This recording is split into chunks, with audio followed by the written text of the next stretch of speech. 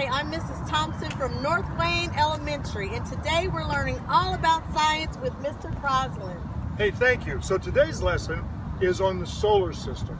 Now, I'm glad we're outside because it's called the solar system because of the sun.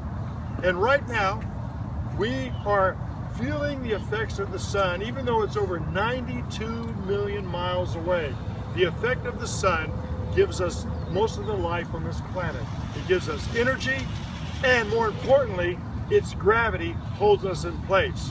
You see, the sun is the heliocentric, or the center of our solar system. And so, I like how you're holding this model up right here. This is a heliocentric model. It has the sun in the middle with the planets that, and I'll hold this and you can rotate them around. The planets rotate one at a time at different speeds all around the center of the sun. And you can see the sun's pretty bright. And not only does it give light, but it also is the gravity that holds all the planets in place. Without the sun, these planets would not rotate in a circle like you're showing. They would rotate, go ahead and spin on around. Without the sun, they would just keep flying on out into space. So, we are at a heliocentric solar system, and we're the third planet from the sun, but there are other planets. Okay, so we're outside, and as you know, what is this called when the Earth does this? It's rotating. And the sun is shining on it. And so we've talked a little bit, since the Earth doesn't rotate straight up and down, it actually is tilted. Right now, if the Earth is tilted, what hemisphere is getting most direct sun, the north or the south? North. And so when it's all the way around in its revolution, now which hemisphere is getting most of the sun? South. And so the tilt, the angle, and the revolution causes our seasons. But you know, they used to think that the sun went across the Earth. But we know now that actually right where you're standing, we're rotating towards that way. So this morning the sun's here.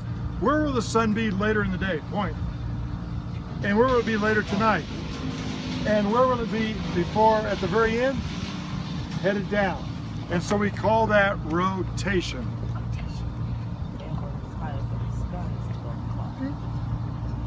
Okay, so we have a little solar system model. I got some students here. We have the sun, and we have Neptune, one of the farthest planets from the sun. Neptune, show us how far away you are in the scale. That is 30 AUs. That means 30 times the distance. And she's going. 30 times the distance from the Earth to the sun. Are we almost at the end? Is that okay? Well, hold on, let's see here.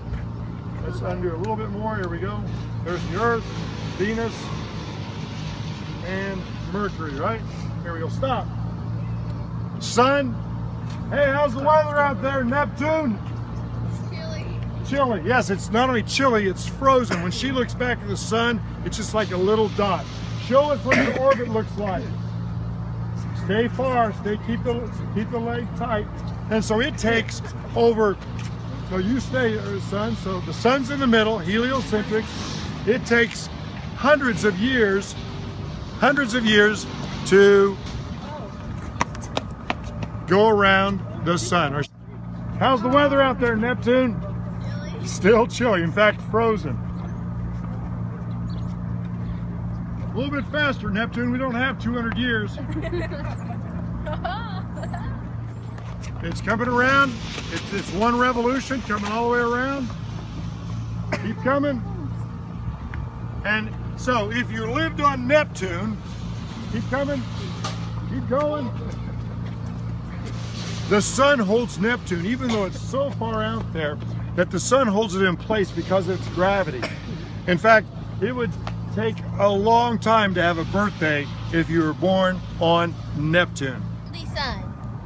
I'm Mercury. I'm 36 million miles away from the sun. I am Venus. I am 67 million miles from the sun. I am Earth. I am 93 million miles from the sun. I am Mars. I'm 140 million miles from the sun. I am Jupiter. I am 480 million miles from the sun. I am Saturn. I am 890 million miles from the sun. I am Uranus, and I'm 1,800,000,000 miles from the sun. Uranus, way out here, and we finally have I'm Neptune, and I am 2,800,000 miles away from the sun. Neptune. 30 astronomical units from the sun. And so all these things put together, we call that the solar system. The solar system named after The sun. the sun. And so the sun, these are the inner planets. We have the asteroid belts here, and we have the outer gas giants. Sun, what do you have to say to your planets? Planets start revolving. Now the planets are going to revolve around, and you notice that some of them have a short orbit, and some of them have a really long orbit. So if you're on Mercury, it only takes 88 days to have a birthday. Where's Earth at? Earth, 365 days. You outer planets better start running. And the outer planets are running. And wow. So we've been studying the solar system. We have one more thing to say.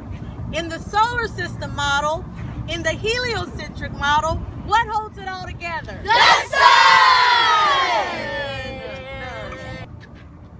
sun! None of this would be possible without my videotaping.